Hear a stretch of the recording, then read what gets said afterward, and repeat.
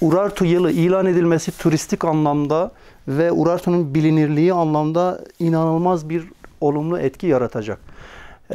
Urartu Yılı'nı ilan ettiğimizde de Urartu'nun o merak edecek olan, gelecek olan insanların burada Urartu'ya doyurulması gerekiyor. Kültürüyle, yemeğiyle, giyimiyle, kuşamıyla, her şeyiyle Urartu'yu sunmamız gerekiyor ve bu altyapıyı oluşturmamız gerekiyor. Çok güzel mesela bir Urartu müzemiz var. Müze anlamında aslında onu sağladık. Fakat onun dışındaki işte yazılı ve görsel eserler anlamında eksiklerimiz mevcut. Bu mevcut olan, var olan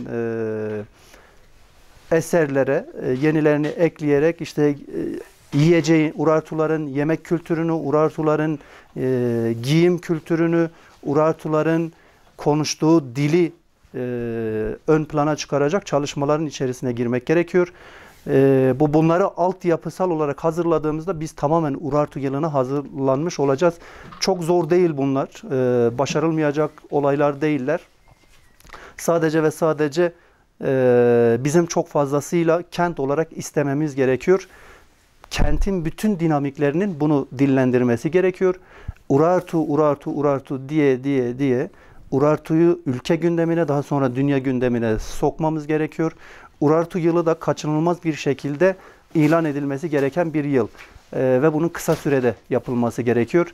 2022 yılı ilan edildi. 2023 yılı olsa mükemmel olur ama olmasa bile 2024 yılında mutlaka Urartu Yılı'nı ülkemizde ilan ettirmemiz gerekiyor. Bunu kentin sağlaması gerekiyor. Şehrin bunu sağlaması gerekiyor.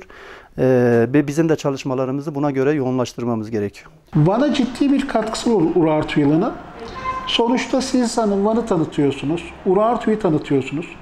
Urartu'yu bilen var, bilmeyen var. Urartu'nun birçok eseri şu anda Almanya'da müzelerde sergileniyor. Amerika'da, İngiltere'de. Belki bu eserlerin gelmesine de vesile olabilir. Çünkü Kültür ve Turizm Bakanlığı bununla da ilgili harekete geçebilir. Ama burada sosyal etkinlikler, kültürel etkinlikler, sanatsal etkinlikler, sporsal etkinlikler, çok fazla etkinlik yapılır. Troya yılı 2018, 2019 Göbekli Tepe yılı. Her ikisinde de turist sayısı ciddi artış gösterdi. Yani Çanakkale'de dönen ekonomi diyorlar 2 trilyona yakın bir ekonomi dönmüş. Göbekli Tepe'de de çok ciddi bir ekonomi döndü. Yani yazıldı çizildi bunlar gazetelerde. Yapılan tüm etkinlikler Urartu Yılı etkinlikleri kapsamında yapılır. Yeni etkinlikler yapılır. Hatta bu sürdürülebilir de olur. Nasıl? Urartu Kültür ve Sanat Festivali Van'a kazandırılabilir bu yılla birlikte. Tabi bu arada Urartu eserlerinin de artık UNESCO yani Dünya Miras kalıcı listede olması gerekir. Van Kalesi için başvuruldu. Bir de ondan bağımsız Akdamar Kilisesi için. Artık bu eserlerin de kalıcı hale gelmesi gerekir. Bildiğim kadarıyla son olarak da Edremit Belediyesi Şamran Kanalı için geçici bir başvuru listesinde bulunacak. Yani onun kabul edilmesiyle birlikte bu dünyanın da dikkatini çeker. Yani bu kültürel turizme ağırlık veren insanlar genelde şeye dikkat eder. UNESCO'nun kalıcı eserleri var mı? Özellikle tarihi yapıları.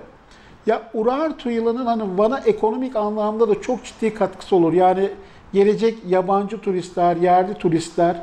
Yani Urartu çünkü sonuçta bir harika medeniyet. Yani nasıl diyeyim su mühendisliği konusunda muazzam işler yapmışlar. İşte bir Şamran Kanalı 52 kilometre değil mi? Gürpınar Ovası'nı aşarak dağlardan geliyor. Van bahçelerini besliyor. Edremit'i besliyor. Sardur heye, menua heye otel. Çoğu hazbike usta, onu böyle koy, evbike, işte o geliyor.